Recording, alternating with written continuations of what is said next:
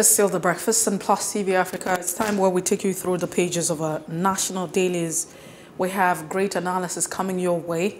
Let's start off with the Daily Independent newspaper this morning.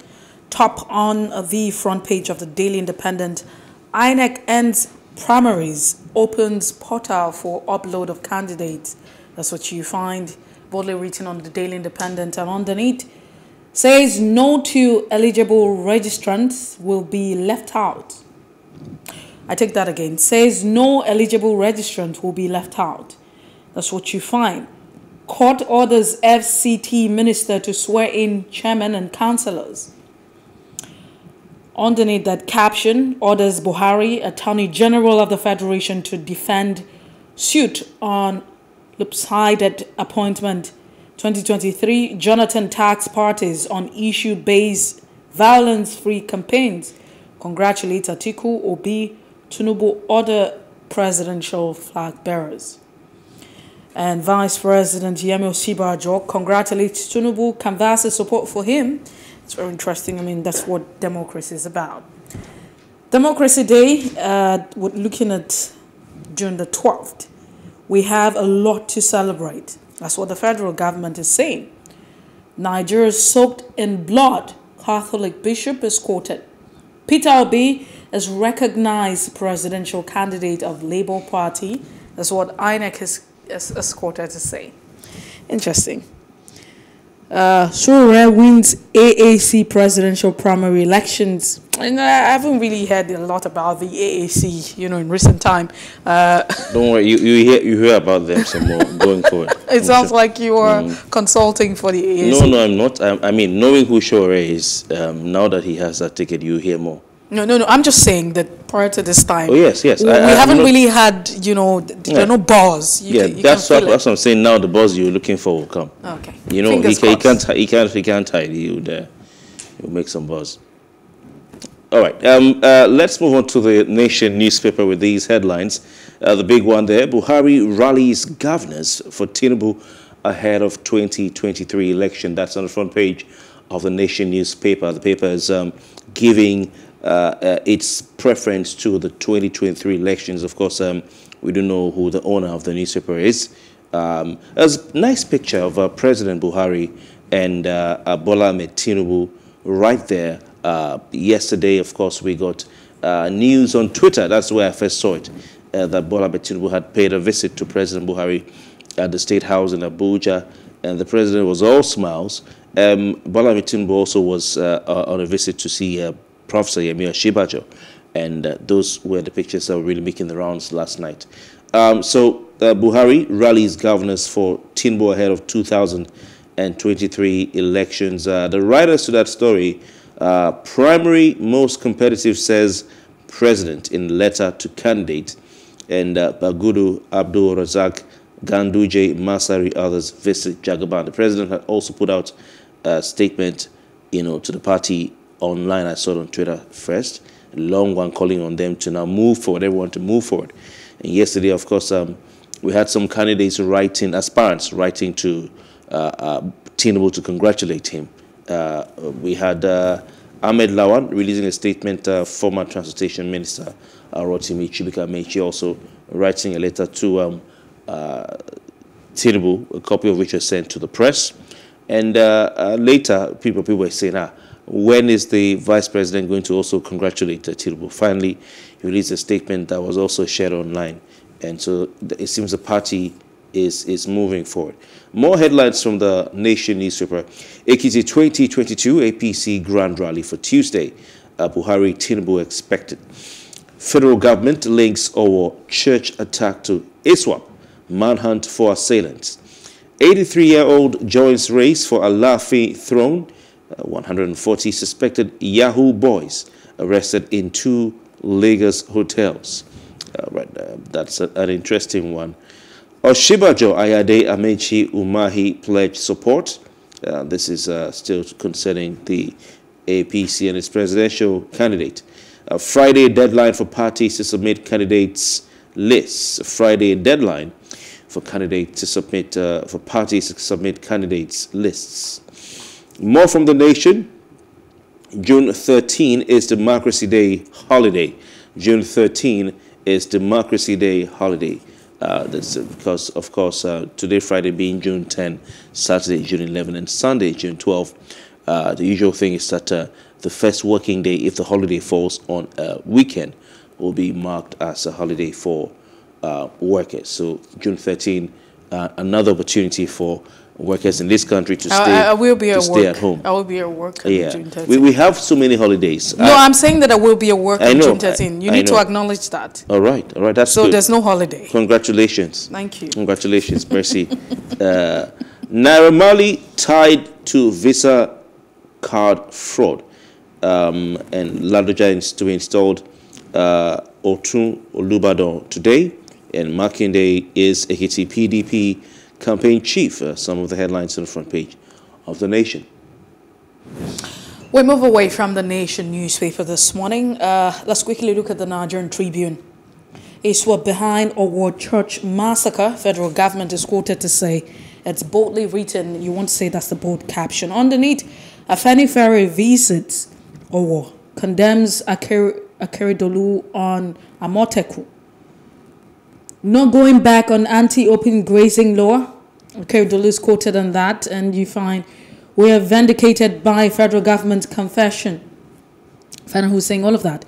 It's time for Nigerians to move around with arms, or Hanese, is quoted to say. I haven't really thought that that's actually a great idea, especially if you follow, the trajectory in the developed climes. Usually that's always, a pattern for us. We like to make all of the comparisons. You're finding that the major issue right now for the United States is that gun control is a conversation. They're hoping that you have lawmakers, abiding or considering the issue of gun control. I don't know how that will pan out for us, but do we have a right to life? Should we defend ourselves? It's also another question that you should ask. Kaduna government confirms killing of 32 villagers, denies reports terrorists flying helicopter. Alafin store, you find Agunloye, royal family submits list of 48 contenders to head of the prince. 12,000 hectares of land for aviation city. Civica gets certificate of occupancy. And that's what you find. Tinubu APC Northern governors meet. VP slot tops discussion. 8 names touted as possible running mate. A candidate project, Adamo is quoted to say, his campaign must be inclusive.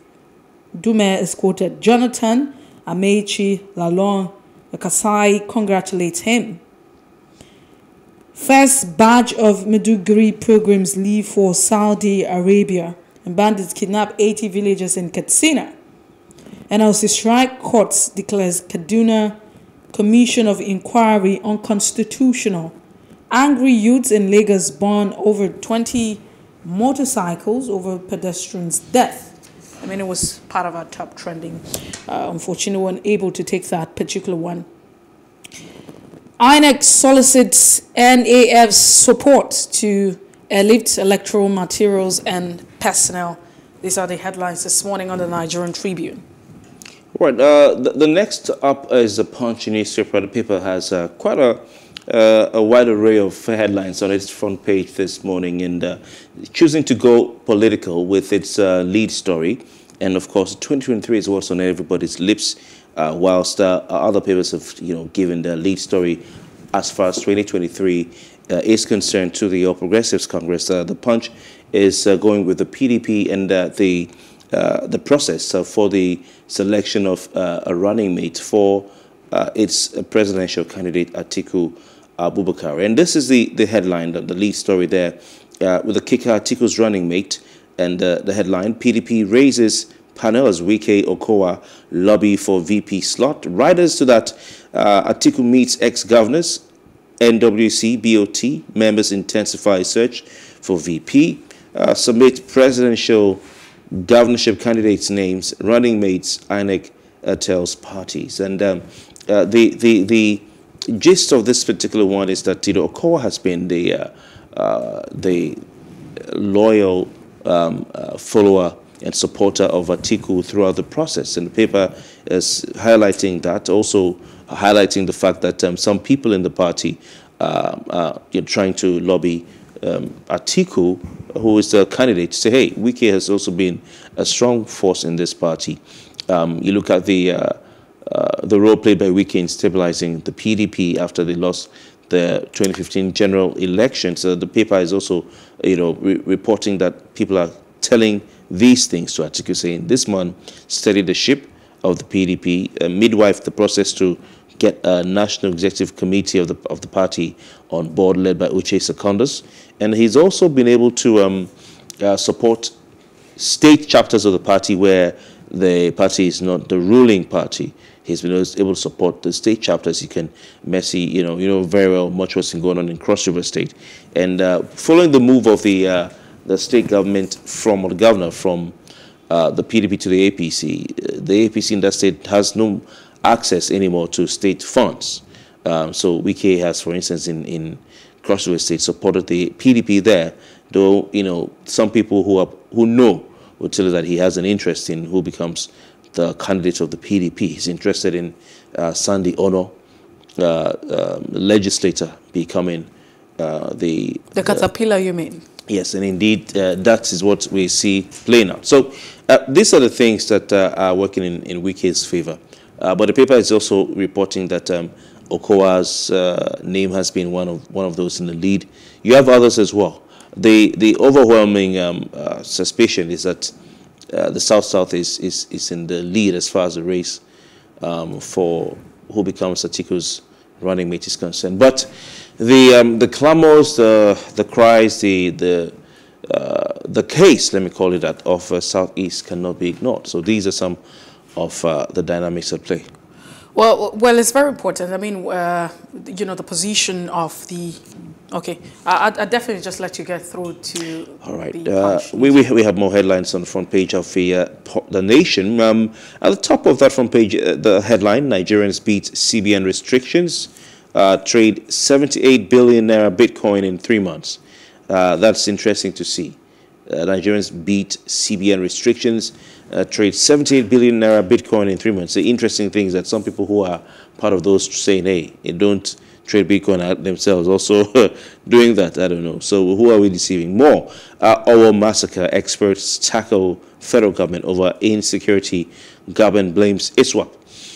Traders shut Lagos market. Youth storm TBS for voter registration. The youth vote program going on at TBS with concerts and comedians and all that. It's been a mammoth crowd messy at TBS over the past few days. NNPC makes 1.7 trillion naira from crude sales in 12 months. That's another one. Tinubu pays surprise visit to Oshibajo. Buhari hosts APC presidential candidate. Olubado elevates Ladoja, Kola Daisi, others today. 97 local governments record suspected Lassa fever cases, casualties rise. Police to deploy 17,374 for Ekiti governorship poll. Months after Punch investigation, court slams Nigerian army 200 million naira damages for killing Imo businessman. Lagos mob burns 30 Okadas, beats motorcyclists for killing pedestrian. And the cultists kill Lagos trader in sister's presence. Family slams police. Really sad one. All right, quite interesting stories right there. And whilst waiting for our guests to join us, we'll just go over some of these stories again with some analysis. Mercy, the incidences of deaths arising from Okada riders, either they hitting someone or they lynching someone, or someone hitting an Okada rider and then they go into an estate and start burning things. It's become a worrisome one, wouldn't you say?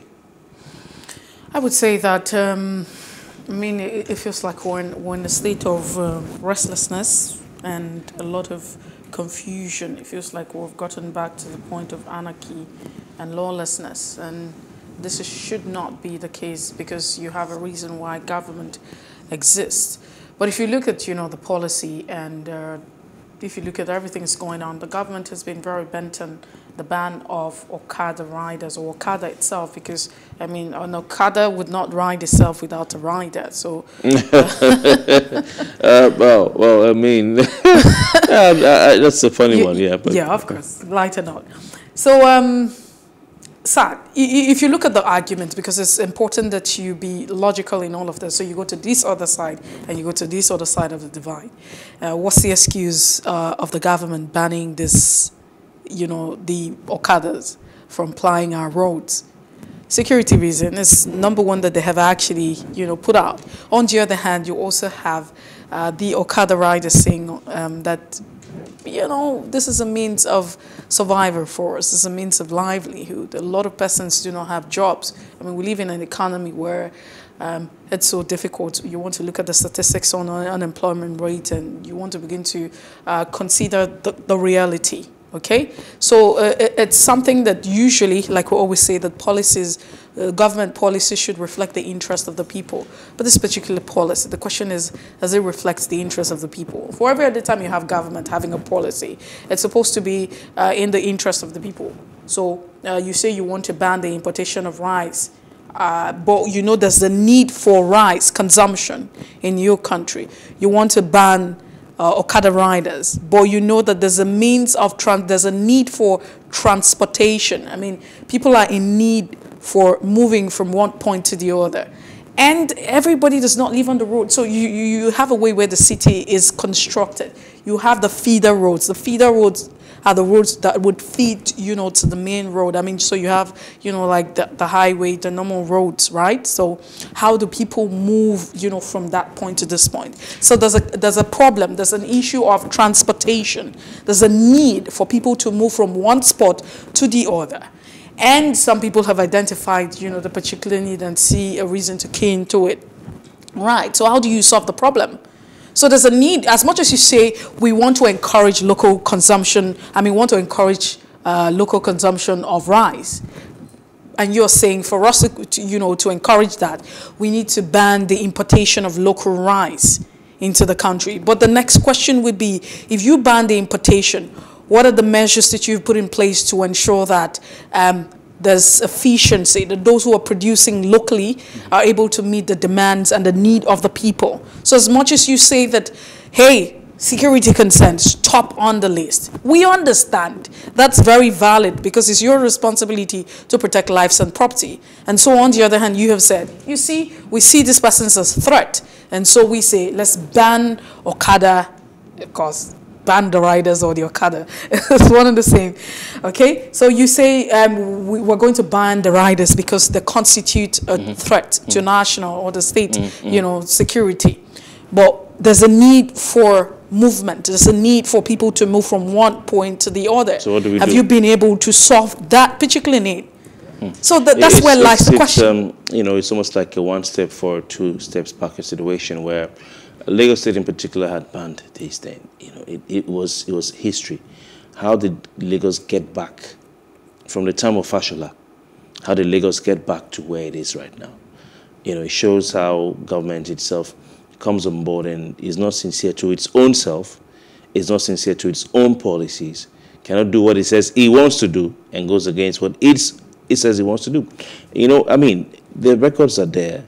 The reasons that government advanced for restricting the movement of commercial motorcycles in Lagos are there.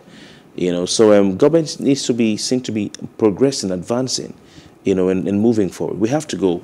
Let's take a pause at the juncture to remind us of what happened in history today. When we come back, we dive straight into our first major conversation. Stay with us. You ended.